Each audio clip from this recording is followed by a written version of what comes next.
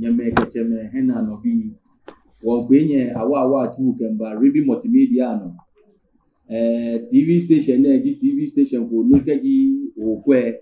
bia na ji ni obana kadangme ni fi mo ke kusumi klon ye ene wo mpafa ni won ke bu ko ni o like o no share bona fi ko ni o nyame ko kumele hwana ko ni amekwe yo ya bia nene kaji wo ba wi alo wo ba kwe wo ba she Kaneshie ni amin ni woke nu onupa oblanta kotashi wo ba bile egbe ni etun wo no gomonijile wolele ake gapronism le kekeje gapron dibo ekebuchu ni le mase wo ba iwo e ba chon wo egbe na ke goje ni eyo ye Kaneshie manemi yo inche won bi manye ba te mo fe mo yo te manye yo won wo yo ojugba acho mi ni otu shigbe ni mefe ke cho mi ji papoche wo bo o cho gbe chon gadan be bi fe ko ni o chon no bo ni jibo ke wo cha no ke jeje mi ma chon wo program name Kenye station ni manga mo fe ni ba bo yo mo na tui kenkle won da challenge ya go ekele wo shida o ala kenkle kaje ile shko bi ni o ta bi ngbe ji Nii Nikoi Ashalley ni ji kenkle nche achole David Henry ni ashi gazetted gazetted Josh ise wentuni maje shi achole SANE bana ami ko sha madam na kan flow ya achole SANE nche echeji haji akutika kote ni amama cheji asafachashi kwa ngata iti katamansuta ona no njemi ugba nkaje SANE yo mami le hun atole na de so anka e papaji do tublum e papaji kenkle o tublum adonti manche le e crate that adonti store atole ni papo uti ni ji enyo eni gi ni papo uti the first na wo do tublum abe papo sepegbe shi history ko yese loni ani tublum ba boy papo wo be ketro ne great grandfather ne no otine papo imagine tublum yo ablade abi boni numo ye pe kene ni ke wo fe wo ba kwe wo ye ribi multimedia no ni fi mo ni wo ke hanya bia na ji mokosane ni bia boni onyemi tensha wa ye no mo no e bona fi ko ni bonkela yu no mi eke onagbe okegbe eke efi pepepe alo efi ojoba bia na numo echo eshishi ojoba ehie ke sefe ni wo fe wo yo se ni wona eni poten ni je shi gbe kokuru ni kenu ji ni Kaneshie o ba sumo ko ne gbla na kanja memi echo wo ojoba numo o fa ne oke ogbe ji o che ogbe fe no ke ni Kaneshie fitai ye 19 poshi makola kashi atomi Mantse ya Kaneshie ke Nicola Kwemi that was on the 13th of November 2005 na kambia mi blanu fio ni tuni etamaabo ke shipping company many fasa ambale yumako ni atole yumako shi abachake na fele Saga Ghana Limited no ni tuni Saga Ghana Limited njabu chimba ni inanu chumo nje sheta kware yafi na kamibaga year 2000 mbaye ekamani yane yaka no mi mono 205 we I decide okay abato Kaneshie inle yakemi nona ka peji wa yi show no laka mi ju na ka laka mi ha ma le shi tu ka gbe keko e ni ne ke bi no on the 12/11/2005 ni shi ani aba wuli ketu kepara ketucha asma yenye me ko ni aba William di Kaneshie mani ke ya safate ko ye soto obe no fe aba yimi na ti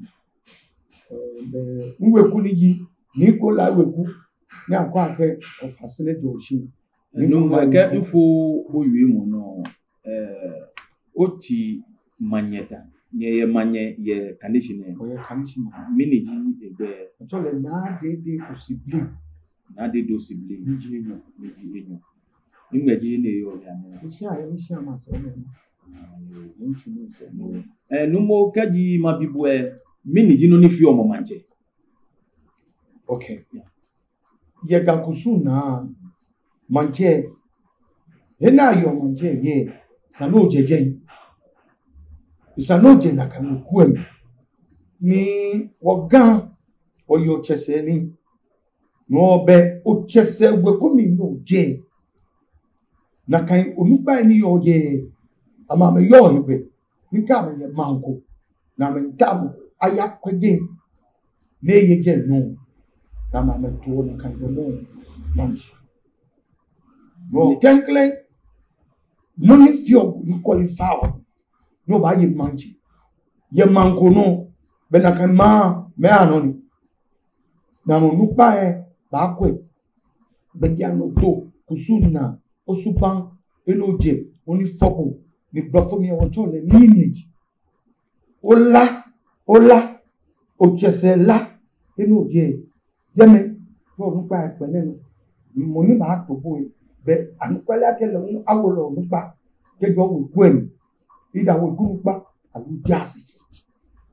yo oyiradon kenke mabi aloko ko ba kwe mabi ake be me onupa lo me jasete damoshi ni etobo Kaneshie manje okay ye na kan bia mi nwe gunupa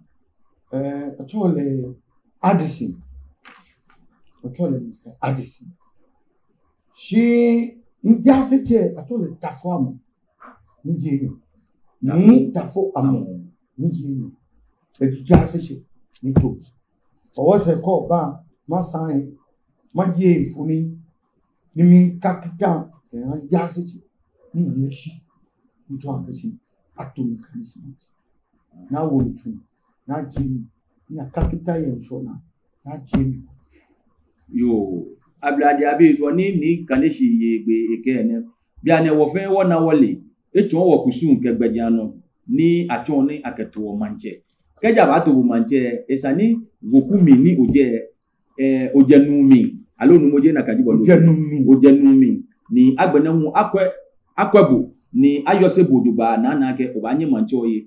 ye bia mi huna ato ne gbejano ne sani be heni oyo alo hena to manje ye meni wo bo sani na kanje me amame no ni be wo eya hemo ka eli alo wo fe wo ya hemo ka eli ake me ni echo ke onupa ni damoshi ni awo le Kaneshie manje ne amefe ameje Asere mi ni Kaneshie Asere no ni yo no mo kema bi mini na agba eji no ni ona ye Kaneshie ne ake Kaneshie fe hebo wo mi ake Kaneshie manje ona ke Kaneshie no fu ba ke echo cosmopolitan ni to ake me ye ni wo sitie me bieba ka ba ebo manje ge mambi to mo tutu ehiobo wo mi chi gwe komi no je ke jase ni tobo na agbe ni be aiwa wo mi jino eja ke we kunto ke jase ke wulomo ke jase fue amame to ma na mame domo be mana ko democratic system no wa vote no war ni wo gakusu we kumeni yo wo we kunupa kejase na me represent ogbe me kejase foye na to manje no ko to na kan be no pe dai wa wo onidi mambi even bi ane ni bai wa wo akamanje dabi yo keje 205 ka ba shi bi ane mini kusu poten ofi ye Kaneshie ni odomoshi ye Kaneshie Mantse na jam alo Nii Nikoi alo Asere na jam ni ofi na kambusu emon na ko bi keje bi na wo ni da fi yo omowo ni shani Kaneshie kenkle o yo gano fe yo bi no chie o ya mamen ni o lupa afuwe wa shani mabodie o chole mamen o kawo je oba bi no chie Kaneshie yo ya fi ni yo mo no shwa Kaneshie say den che wo Nikoi be die wo best sen ojoba ke ha wo wodi lo ma tomo bubui lo kane ona kane le yo bi boni fe le yo bi o mu danu ba o ye isi wo ye go ba botimi si wo generally o fe wo yo Nikoi sen no ka oba kane oba ni na le bi wo cholo ken bi na gba wo na lo no pe no ni sa ni cholo no fi ni keji o shoni alo oye afi e bi ene no ne woni bi ene efi amake gadangbe akrowa titri chi mo fe jiheni awule mancheme enyo ye ni eneke na gba eba ihan ga ke ga akrowa ojugba ni wo mi bi age bokokebo play alo mokokebo ntana ye Kaneshie ni keji o shani ele we ba shani alo ke shani dan ni bo ya shani yo yo don mi pe di mo ni shani mi pe di mo ni shani da bena wo mi no ni baboy Asere sanjia mi botimo nkane ni bi wa ni na ko ni bla mo kuje oska Nikoi ke ni bi no nchimbenke Asene oska biye amejase ni ji ni amaka ko no kwa ke nuni mo bla no fi o mini e wale manye nka wo mini ne ke Nikoi bi ko oska mi bla ne obanyo fe ko mi ke ni bi keni je na wo mi ewo enye efe loko jawa mi no ka fe Asere ko mi shimo ese na le ake eke ba wo mo ko ni mo ke mi atwa ye Kaneshie ni ji le ni amaka ya maka ni ji ke ba wo mo ko ni ke ma atwa e bi no ke je 205 ba une na wo mi manche ne ni se ne no to ma fi e ke tene na kemi ake abawo manche si Kaneshie manche Kaneshie afi kemo akeje afi ya bi e kemo enu ne ni ba wo ne ni abakemi aka ba wo mu ko Kaneshie ni ka o mlani le ka wo mu ko mo ni occupy o site awo mu ko don be je gbo lo le den teshi lo apale na kanji mla ni ji kusu ni no yo wo constitution ni ji wo mla pa na ni Ghana na fe wo yo ya manche yeli mi kemo ko ta se no bi ene gbeje ni mi fun akeshi tafache o yo nu pe ko me ni ida me le ni lo ame yin kan lo ani yeli ewo ame fi oni bi ni yaka ni no mo wa pa ko ni osa o ye ko mo nche no kwa je me je ni problem e no ke ba ya igbele ke wala ke ni bi ye me ke ni ne fi o ne no ye na wole manje me yan ke ni bi ye no wa wo bule fe gbo akagame no na ko nu pa ni fi ona ka interpret ni bi eni awele o me yan mi to abe bla ne akeke mo ko ta sen ko no le gboko apako lo le de shiku e dano ba fale gbejanu to ye mlaye ye ko lu yi o no ha wo yo mla gege be o to tapia dabi ni aso wo yan ti po fe ko lu e ye ni ke super ne na ji ona e wo yo ye ga san ni twi me bu wo na je wo ni pa pa ko to ji na je wo pa pa ofa e ke ni bi ni eye dole wa no me me fu e yin ba kan na ma je o da na mba ko to shi na na me ba o de nje wo create ni wo ha wo yi ni wo wole man je me nyo ni me pe de je gbo ni awo man je ko be po ni rasta jam ni wo na po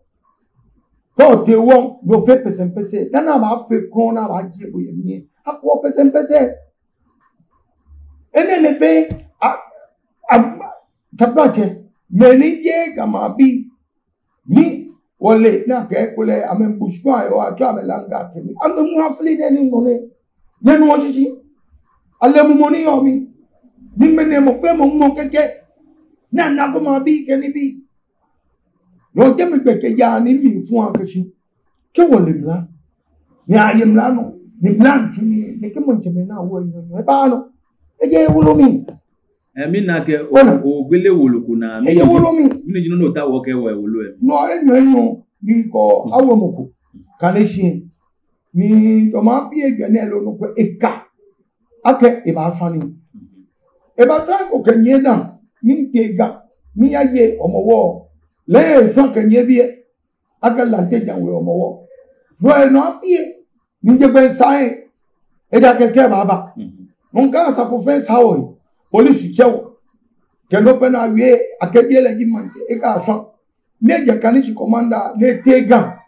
ne akere regional commander ke le Mantse ni yesho nsumo with with authority she kole shikasani na ale police loli ke police po ne sa me to mo me ya tanyuma kenyo na kameba o male o leke enyami ko ke asene asafache ni Kaneshie awule asafache lanteja no e ba start again no amele jame uni hinja asafache yo no ye bien na twamina ka o e ba ti e swani e ka police pa no wa takle won no ke ja on ke to Kaneshie police station yin ke ba gbe na Kaneshie ja no police no na ka ma me na ke je na kai bo mo jele ni to na fa mo ke tu na tra ke je ni mo ba je ni kwe me boy lo me bla no mi fun ni ke me ni wo ni bi enyo ya ke na ba no na ba apply na me be mi am tashian asi fufu ke no mu am mo am ye sha me wo me pe no no bla no e jo fo ke me fi oni ni se ye video ke fi ba ton no wo ni se ke to ke ni bi na to atun ne a Kaneshie ja no enwe na to le ke ya bo so kan dan mo ko ka police aka o nwe na ya mo le ke je nwe ke yishi ke ba ni wo wote na fake charges mo fake statements ke na kan bi no ke je na kan bi le to ko bi e no no ke ja ye ga mo de je wo e bi ani wo se wo no fe no e bi ani ke ba mo ke SANE ba le na kan min ta se no ngboko atako ishi ko se en SANE onupa ne ke ye ja se over the years I commit the kind of atrocity.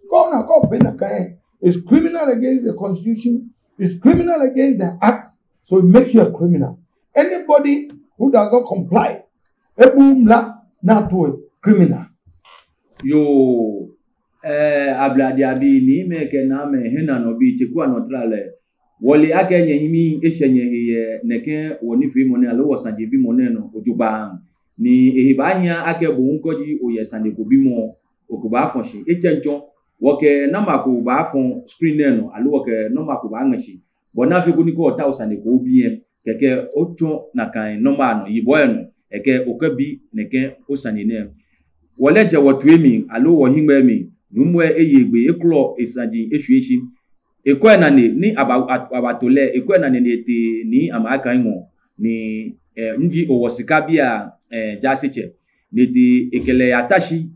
onupa gege na kucho na kucho kuya titomo ba no ani etule ko ni ekele atashi ko na kwebo ni ba fe ko ni John Shike owosika bi ekomefi mo ba mi le da wemo eke numu eyegbe ke nije le da moshini atole ni Kaneshie ibe wa mo ko ni ba wale simoe semie enenu yake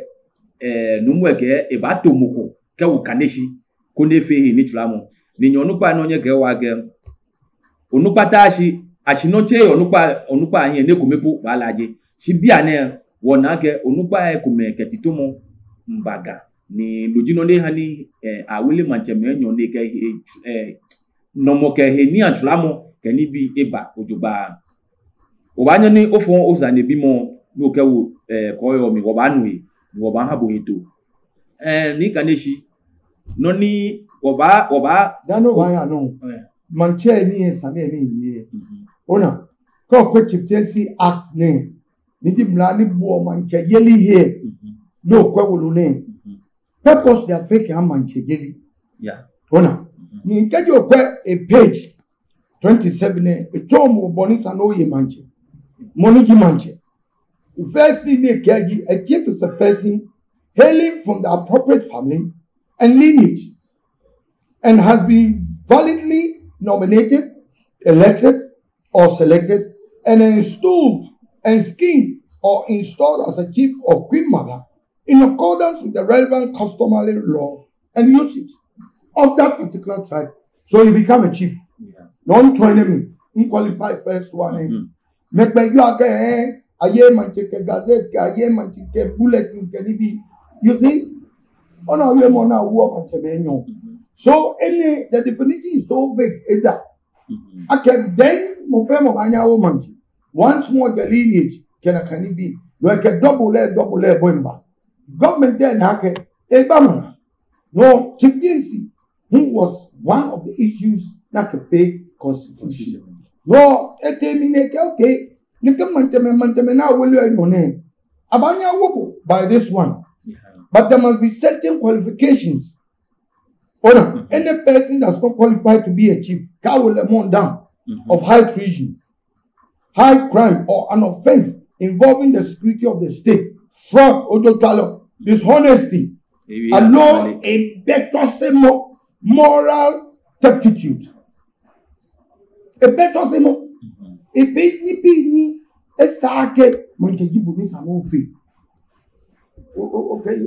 ye fuck it. It's against it. What you need a gay tosemo, not your no woleo. Oh, Besubang, Okwabi, Ona, Nakanipi, those things are open morals. Ona, no, can't you no member no ya. Again. I know your active politics. Active politics, not registered politics, political party. No, can it be? No. But that doesn't mean you fake politics. You can do politics on behalf of your people. But you should not align yourself to a particular party.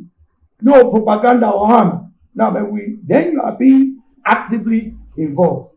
Moving on now. Okay, government banya wobo ni appointment. Government banya e woman che. Ni ai hale ni appointment nesu. Ona. But okay, but be very important. A person shall not be considered to be a chief for the performance of a function under the Act or any other enactment unless the person has been registered for the performance of that function in the National Register of Chiefs. And that person's name has to be published in the Chieftaincy Bulletin. So, while your traditional one and our no qualified, or your subang can be operative politics, then any complemento, calling a double name, as she can. Come on, Fanny, it's an act to mole. It's a criminal act. Yo, no more obada bushi uba she ye biane no michuchu mabibu sanego dani waya isumon ake woba yue Mantse kongruni awu ke ba fito here biane ni be conclude oba chi wo benkele kun le water e down few she chieftaincy art books book ne no here name ye no ni o kan the name definition of a chief. When a one no can hear a chief is a person who hailing from the appropriate family and lineage has been wakaji ekulele hu money awu kafito ene ale no kaji le hu a lineage ye family ye obotemi no na ke kawole you have one family, you have one Nikoi, you have one gazetted. So there is no way MOKO be a better authority if I know what. All right. Ni kama kwa be Kaneshie ni chwanke be Nikoi niji Asere stu en legi moni eko obi ashije Oscar bi. So that brings the issue. So that brings the issue of who is SANE. Big question for you. We'll go into it as to who qualifies to be SANE. And it will take us way back. I have defined SANE. What we go again. Well, me, Tom, money SANE. Ke kusum ke wo history lo wo such legal na buana. Na meji SANE. Ndeje. If SANE. Ni pachibi. Bona. So then the history what blame us something if you are SANE bani. And Nikoi be ya SANE lo alone Nikoi was kabi give me SANE. Yo that would define the lineage. So what is the hailing from the appropriate family and lineage? Ninja Nikoi in the history, but if you nimba. Now come up with me, Maboto was canon. Then it becomes a problem. They are of 6 different tribes. Woye Fibon, woye Amacho, woye Agbon, woye Lanteja, woye Pakacho. They become 6. Keneshie, we have 7 quarters of SANE, but 6 pure Oscar. Yo abladi abi hena no bi SANE enwo ni mishe eba SANE mi oduba ni wo ba botemi ni wo ba shaminfin wo ba na heni woje ke heni woya mleto ane ni wo ke bo yo ne wo ba Kaneshie ye Kaneshie manchengo alo ye Kaneshie SANE wo sibi ane no ni etentre ahu ni eti aboti Nikoi alo Asere sandiami numo wo ba bibo nyese ne echakucho wona ko ochi enwalo iba ni wona ke o nye Asere me nye fe eyen ni nyatale wo fo ne nye su wo fo ne ekano ni blage nkuni yeli ko eba obanye ni oba wo fi o bata obi ni oba yen lo eshi wonta ko ni odwa wo to egbe ibo na fe ko ni keji wo ba be gungu keji wo ba wo leheni wo ba ya. Okay. Kokwe ga history. Lo ga mashidente wa history. Alo was sajineho. Bo ba mi akawoje Israel, she Israel be. Bring mo ba Israel be. You kept can ku ke Israel. Mistaken or correct them back. Because we Israel be. She was the Israel ni when I told you Egypt there. Ni a trace ni akachi beni angme jubiai nino me ye Israel bia me ya me na kan be mingieni agbele mo ogbele mo ni ba mo fe mo ton ku ti woni ko lai ona ka if ya ka mi se na yo ayaweku kameito mo fe mo no wo ni ko lai bi won mo ni yen wo yin Nikoi hello keton eko no fem an me ma ya nko kwe Moses eta me na me ma ya gbe no kwesi ni o na bona agbe no mo fem no ba no ton na ton no ko kwe o ja Egypt mo prefisi shi ini ka se mo mi ke iwo is inen wo yin wo na ke o tun ko na to le blaming. Nina kanja me ko kwe ma pe no e ba jo Ethiopia. No wo Nikoi bi o history ne na ka Ethiopia no wo share wo hije san ni Nikoi wulo mo baloni spiritualist and a leader. No in that direction. Wo mo ka ili na ka o je ke nyumo na shinamo ne ke la ke e tole na me ya nka me shege me ameseti. No, can you imagine? Kejejeme abato Sudan tutu enu ya to je kush ni wo Nicola bia o history to aka ji wo ke ku ayi ya pe ye kush no ne ka yi ne na identify o by wo aka ma be that time fit the gbe ba to ayi kushi no ne ke wo kwenyo ne ke two leaders ne am going back together ato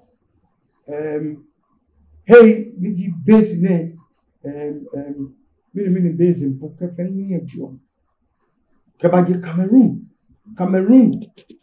keba Nigeria jeme wo isu ba boy clear femo fi oye ni to akachi Gamei ko me yin le ifi ashi me ko me ye ona na ba fe ashi o me ona na to heko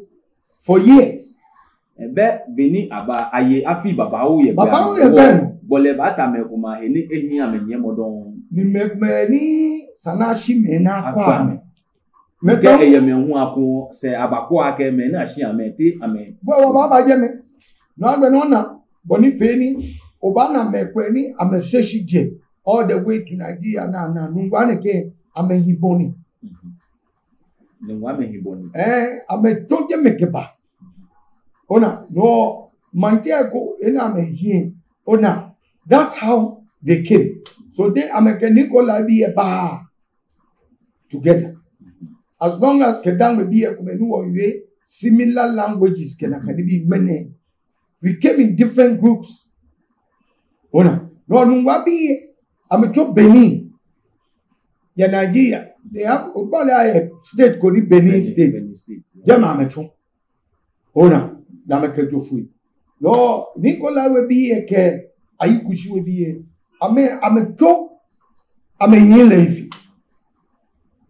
ashime eje to wo lo wie eni be wa abashi yin ni ye wa na adu oni eni ona ni abuai dana fa no egbe fa agbo no ayon si adu oni eni akeko to o keni bi si woye lo fun ni ki kotopo kekla ama mebo Nicola no be na ye be kotopo le ki Nicola me tutublement ke tabia ni lo fun e na je ni no e feed all with information no le to be na gba ke any direction na ya ke be na ba na the next river na ba na no kenibi so realistically that's how it went ka to eko ashime ahun ke je le ifi oba yi mene bene na to le Benin ko ke je wo Nicola ma wo ye ko te wo ye na de me ko me eje wo ye man na to le ko te kope ni afemi na use slaves for export I can't give them more to you agbene agwe wo ye wo ji eje ni ji kan wo ye ku ye zola wo ye ku ana oden wo ye ku ye gleji ni di clan war ni na ona no that's how the trail came kenyin so na ne na bajepo adangbe ne ada wo ye bombi wo ye pam ni di najachi ta plache biye wo ye je ofosu yo numu sanegba enwon fi ni eni wosho fiake panta ni eta ye kokolo nto ni wosumo ni balenaka ni sande ni wo bibu efe ake otise ni okewo ni no yo we hia wo duba ni wo ba ku wo se won ni tonye yo ba ku wo se wo ba ye si wona ake nye fon klala nye se ne good loji no ni ota wo ni wo le ba ake no ni baji ne ke Gamei ni ba ni ta flache wo nye me ku me mba ambafta we no fe ma si Nicola ba sheka Nicola ke aye na gbo awo ekoko ye mo kumeni no ni winter ma bia ke ka wo je be ko bloke oba ye mo kumeni sani wona na kan gbeja no to aya ke je Misrim ke ba Shikush ke ba Ethiopia ke e ba fe mi na pa ke me ni fa ke je me yen lo fe ba yen ni amefi na mba nye amba shega loji meneshi wawe keba wo ba shebi no oba tushi wona la ko ti ado awushi Daishe nest oti ne kebe one butu bi niji wete wato ayawaso na jeje nomoba ashige adistra ayawaso abato machine no benu ayawaso jalayeli kenibi keblofu me ba hige no ba o ka meba one of the groups ni ba pe ya Asene group ne kekpe mene ni jalayeli bi kenibi e futo asene me ke ba ma bi bonu ko fiwo nyeke ayiba ko yakush ne hieme na e ba fita nye ane nyeke le fe chamno ke ba she ganshona ne ayi we bi tenye ba describe ma menya o cha me tumana okay cha ona taba begin Nikoi ke tumana we bi no ja yawa so ka ni destroy yawa so o ka kwa mume fe ko bi na ke ayi kushino na defeat le jofwe it back to ano no scan so na Nikoi bi di meni ba ni jichimo ke wonye mi me gbo ele ba yi wote ni ji gwan bi most ba scan so na apato kamashi yi Gamei ni owoskabi ehun baniye as new settlers among them owoskabi ngba mejeda na meba no obaya we give 6 minche papa chewo yake ni aje keje bi Misraim na ba na fe ochaku papa chewo ochaku lantejanwe owoskabi ngba ba sheda ni owoska lantejanwe papa chewo amefi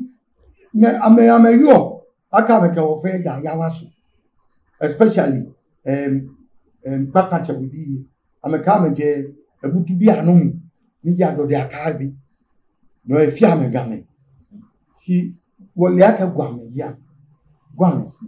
ona lanteja wele na toshkan shona na meba sha me claim aka me ko ba ka me ba na atoshkan shona dana me jeni gbe na meba wole ame isu Nikoi bi enu aka be wo be lo eju eja wo yo da no ba wo ba nyo ke bobo isu ona we don't want to go in there now. See, there are 6. Think about it. These 6, they are different. Now, Frimpongo, you, ye me yamacho. The men your name, Yamini, Pakacho. The men the Yamini Yamusa. The men the Yamini Copraji Agbon. Ona, they are all different people. How can they be of one lineage? Comes back to this book and the definition of the lineage. No me ba ne e form weku na me twa me owoskabi. But they are not related in any way. But ambayi Nikoi na to asene bi atin. No me twa me asene me over a long period of time. Yo gadam maybe wole wa age Gamei atweminche ojoba ni boni SANE won wole age nyefe ye ba pa gba age SANE won ya hin alo wocha no shi SANE e ba glanta babawo ni boni ni e yo miele onupa ke wonu ni won do blasen ene hewo wo ba ko se ni wo ba ekon ye neke shiane ye ni Kaneshie won ye benami shi wo ke no ba kwasa shi tacholete klalani ni Kaneshie ke ni asene amefon ni SANE no wonta ni ejie mi alo eblami echon mambi ko ni se mi agbeneke echon echichi eni agbombi je eni owoska je eni papache webi je mefe ni bafita here ko ni wo ko he na mejeda na mebi fa ambafita hi ni huwe ambafita he ayawaso shi ambafita he gan sikanshona na mewe mo conclusion mewe ganon we wo numo wa to bo tafla che fi ko ni okewo ababi ere no ngbena na gbe no di ona bo ni nke na ba no na ba ki machine Nikoi ame Nikoi Mantse igbo no for a long time awo Mantse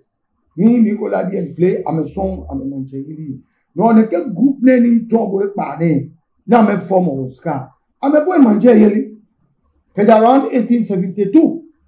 ona ni bolokambi ni asset commission no me boy yeli ona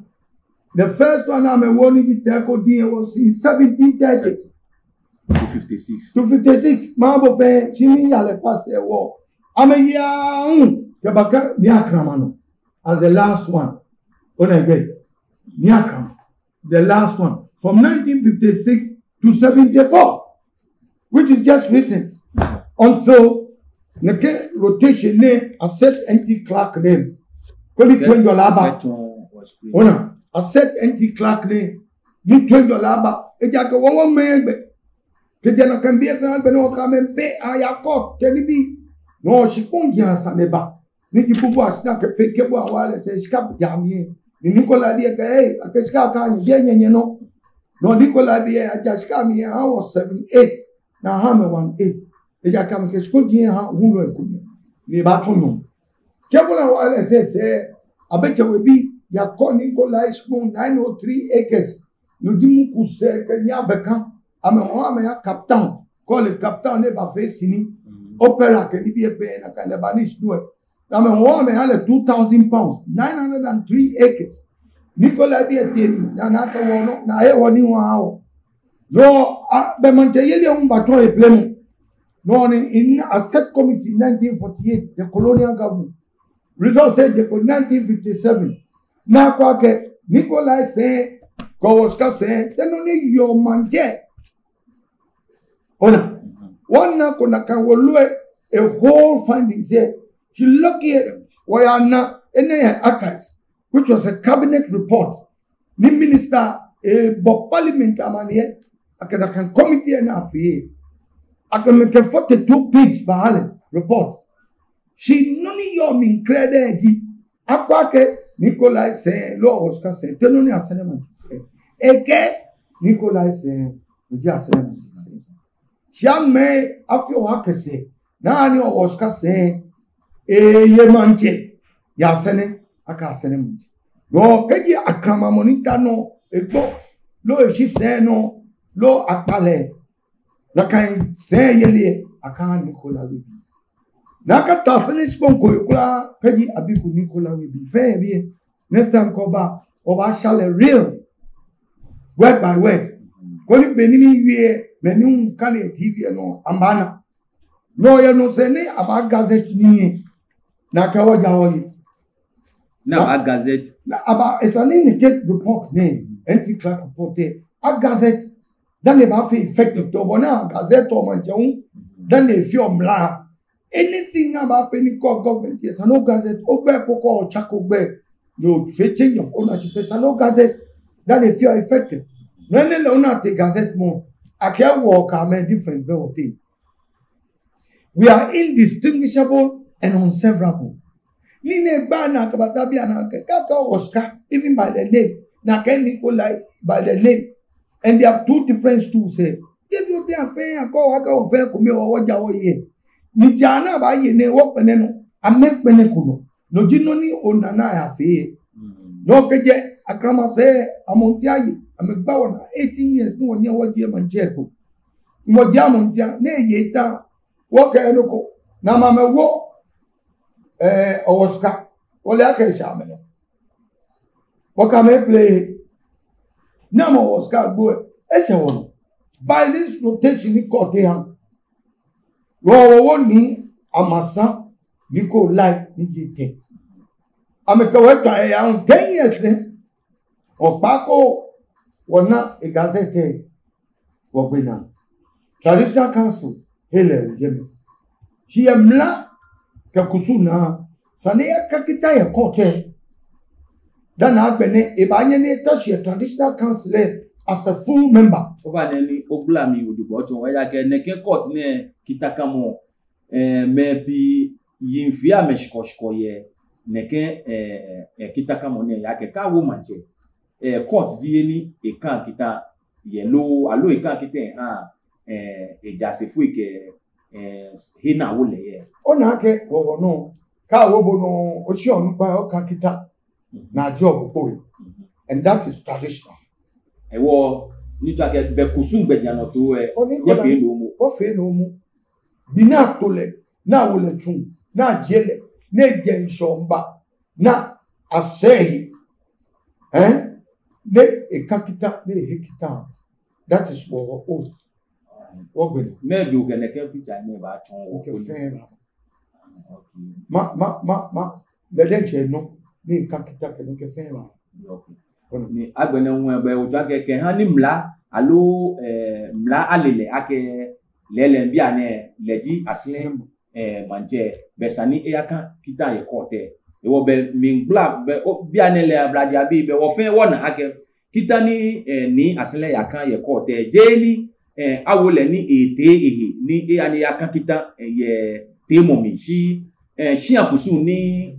akeka kita awo na ke sha mancha wo manche we afi no mu shi ka ke ni a gazette le ni bia ne gazette e fi fan ke otiye mo fe mo hie ke mla hie be sani amla lo hu akan le kita. Yes, e ja ko na ke traditional council le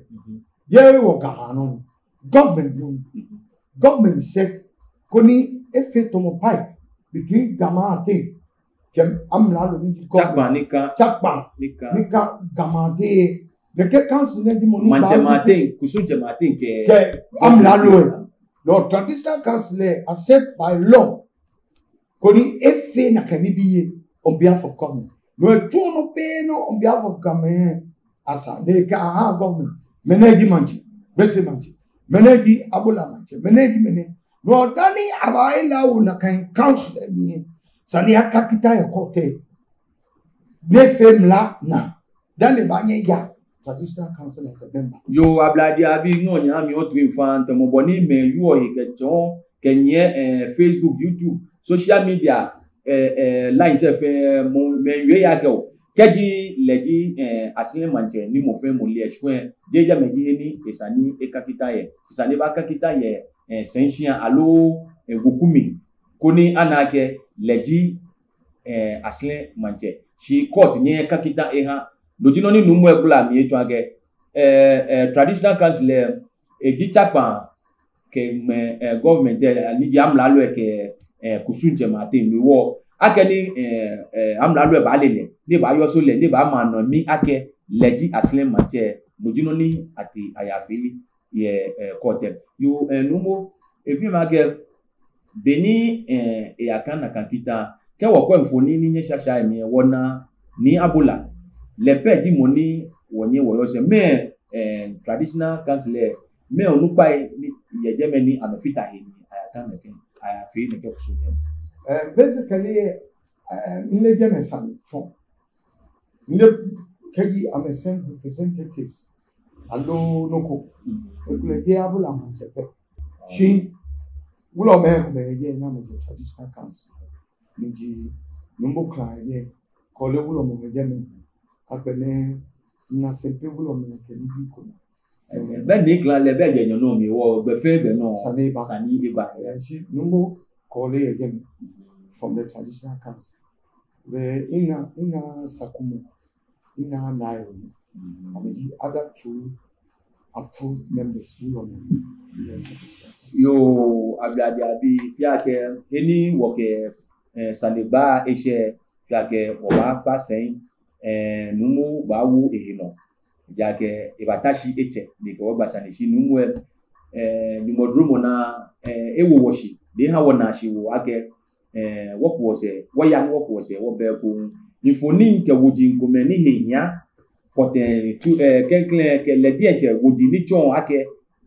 leji Kaneshie manche na gazette le na Ashalley ke ni bi fe semie ekenaka infonie ke woji fe ba chon wo bona fe ko ni wona wole ake lele leji Kaneshie manche ni amano mi le yen gazette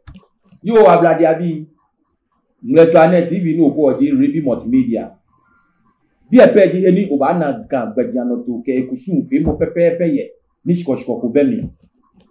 bi epeji eni obana ye e wo like mo kono share kono nyemele wana ko ni amekwe nyetwa no manye julo ablawo yeah